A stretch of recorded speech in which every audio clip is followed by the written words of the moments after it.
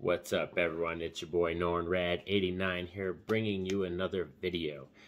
Of course, shooting from my phone again. Laptop is still down, but we are here to talk about because the new Matrix is finally out. I'm going to be checking it out later this weekend, but for right now, we're going to be talking about the very first Matrix film. So that means we're going to take you all the way back to 1999.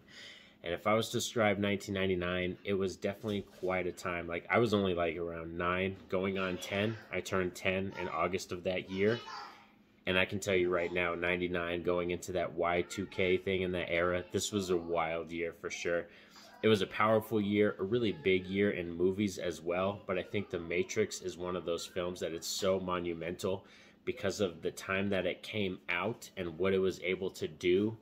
It really did change movies forever after that. And that's the big thing is there's few movies, probably a handful, that you can say throughout time when they came out, they really changed and influenced every movie after that, the way they were going to be shot, the way they were going to be filmed, anything like that. Because The Matrix had so many crazy graphics.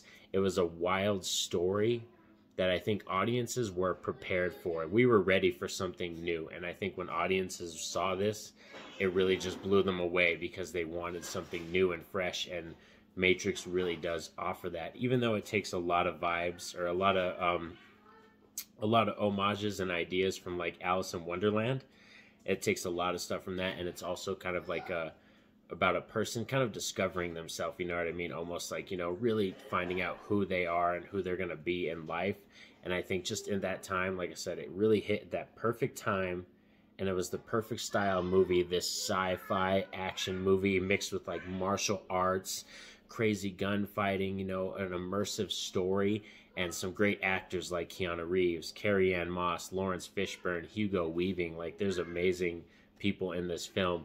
And they bring to life some of the most interesting characters that we've ever seen in a movie in the last 40 years. For real, Matrix 99, you could argue is one of the greatest movies of all time because of what it was able to do and how it influenced movies after that. And like I said, that time, sometimes movies just come out in that perfect time and it means so much more. So let's get more in depth in personal reasons of why I love the Matrix franchise. I really do love all the 3 films. I do. For me, Matrix 1 and 2, they kind of flirted for a long time as which one was the top dog. Matrix 3, for me, Revolutions, that's where it kind of falls off. It dips a little bit. But for personal things, I actually did not get to see this first film in theaters. The first Matrix film was actually shown to me by my uncle.